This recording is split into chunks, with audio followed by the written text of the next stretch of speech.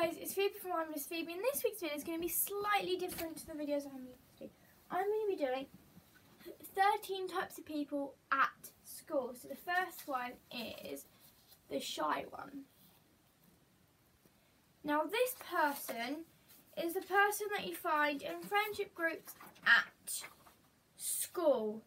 Now this person you'll try and talk to and they'll be like, hi, and they'll be like, hi. So they'll be like, you can't even hear what they say, which to be honest, I don't understand the point. So this is that person who'll be like, what did you do this week? And you'll be like, oh my god, I can't hear you. It like really annoys me. The second person I think you find is the daredevil. The daredevil. Now this person is always that person who likes to do something naughty, and I'm always that kid like, remember the school rules, school rule 12, like article 1, do not do dares even if it's supposed to happen. I'll just whip out my terms and conditions like, you can't do that, like the school's terms and conditions. So I'll be like the sensible one. And the next one is called the annoyer. Now when I was doing this, I was trying to think of a name for this one when I was writing it down as a sort of, I don't know how to explain it, a script or whatnot. I was trying to explain it as a scripting. This is that person who, you say you'll be sitting in class with them, like right next to you, and they'll be like talking, saying, hey, what did you do this weekend? And then I'm like sitting there like, do I really have to answer that question right now? I'm trying to do my work. And then they'll be like, yes, you do. And then I'll be like, oh, I just went to the park or something. I just tell a little white lie just to stop them from asking me this particular question. But when they ask you one question, they just can't stop, and then I'm just like, stop.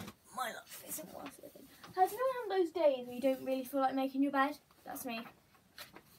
The next one is called the excitable one. Now, this I actually thought, well, I was telling my mum about the excitable one. She's like, I've never had an excitable person in my group.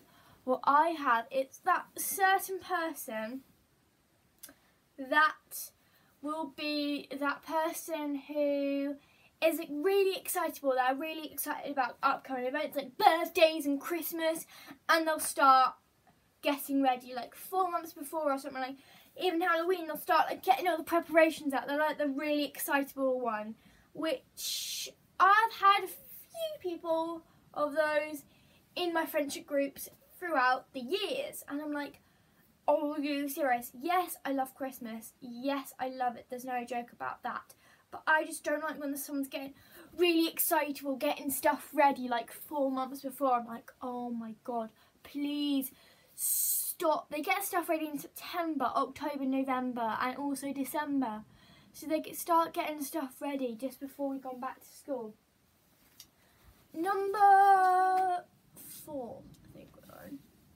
Yeah, number 4 is the scaredy cat. The scaredy cat.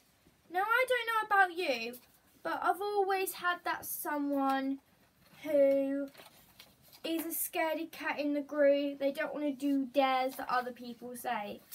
This is actually number 5. They don't want to do dares that other person says. I'm like, don't do it. And they're always scared of everything. Like, even if you get them into trouble, they're scared they're going to get detention.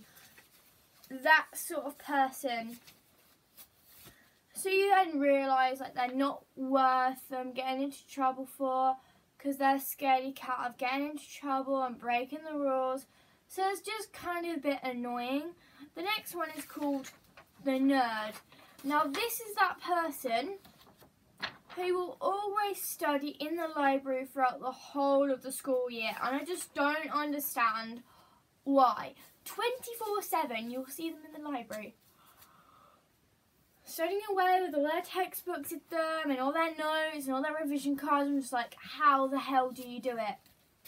Tell me, yes, I will revise, but to be honest, I find getting motivated is quite hard for revision. I just generally find that it's quite hard to get motivated for revision. I'm just like, I'll try my best to get motivated. Number 7, the bookworm. The bookworm. The worm. Now this is that person who'll bring in a new book every single day because they're like a fast reader or something. And they'll be just like this. And when they're hanging out with you, you'll see that they've got the same book and they're constantly reading it. I'm just like, well, this is getting annoying because you can't have a conversation because all they'll talk about is this book. So imagine I've got a book. So imagine I've got this book, right? And I'm just like, someone's trying to have a conversation with me. And they're just like, hey, Phoebe, how's your weekend? I'm like, well, if I was a book guy, I'd be like, this book is amazing. Wow, so much drama. Literally, it's like that. You feel like you're having a conversation with yourself. You feel like, no joke, genuinely, you are no joke. You are having a conversation with yourself because they're literally saying, wow, this book is amazing, wow. The next one is called the social media one.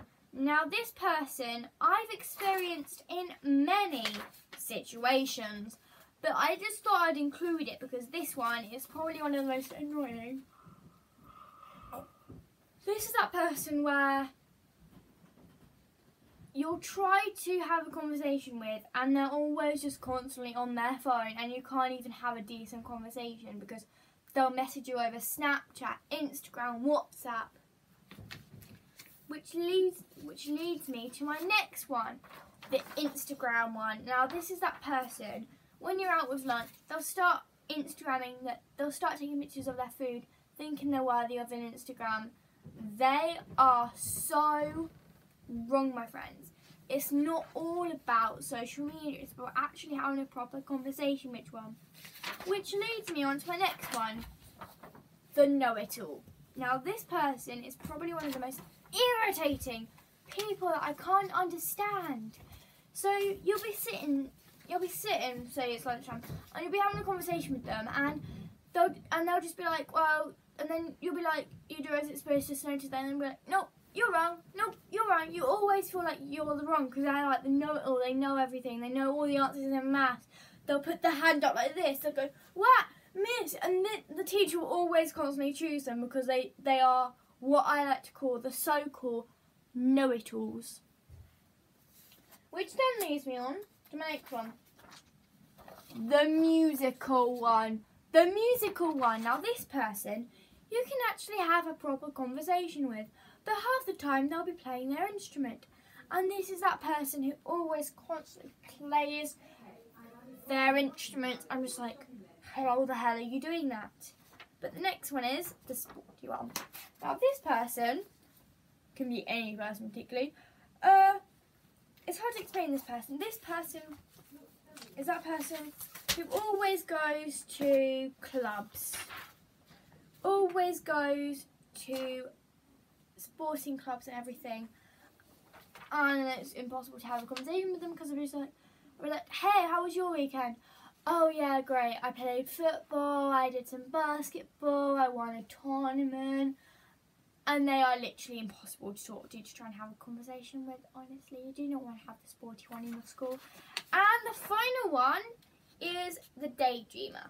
Now this person is kind of okay to have a conversation with. They're not that bad.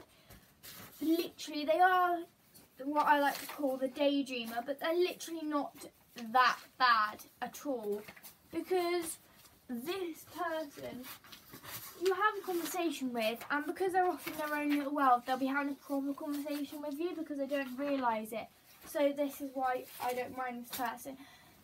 I hope you enjoyed this video. If you did enjoy this video, give it a thumbs up. And if you're new around here, click that big red subscribe button down below. And also hit the notifications bell as well. Hope you enjoyed this week's video. Good night.